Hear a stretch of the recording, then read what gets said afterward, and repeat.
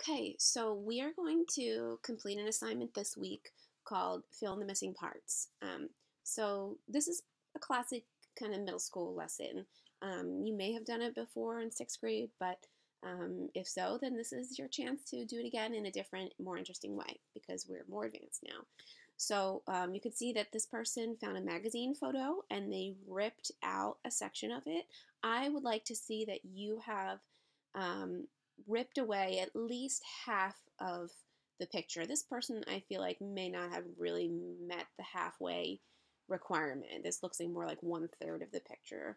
But I wanted to show it to you because I want you to see that you don't have to make it look like a photorealistic uh, rendering of what was there before. This is all done in stippling, you can see, in black and white. And that's fine. You can be creative about how you fill in the missing parts.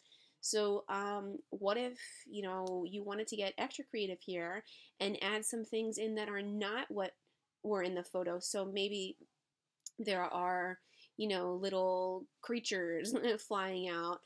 Maybe there's a rip in the ball and things are coming out of that. Or, you could get a little crazy and creative like that if you want, rather than just doing a photorealistic replica of what was there before. But if that's what you want to do, then like this, then that's totally fine too, because that in itself is a really great exercise to practice drawing what you see.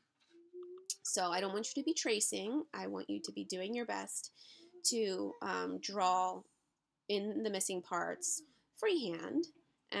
But again, you're totally free in terms of what kind of materials you want to use, if you want to do it in color, if you want to add your own little flair to the missing parts.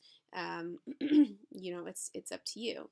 So you can see on my post, I have a bunch of different examples of different ways that you could handle this. So this actually was an image of somebody else's drawing, and then that was ripped away and then filled in with their drawing. So it doesn't have to be like a photo, but it's going to be an image that you didn't make. You rip away at least half of it and you complete the missing parts to the best of your ability. I see that most of the work you're handing in is really awesome, and I can tell that you're putting a lot of effort into it, and I would like to see that continue.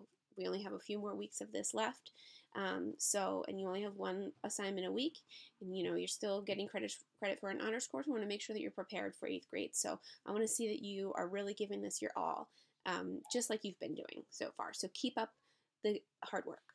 All right, guys?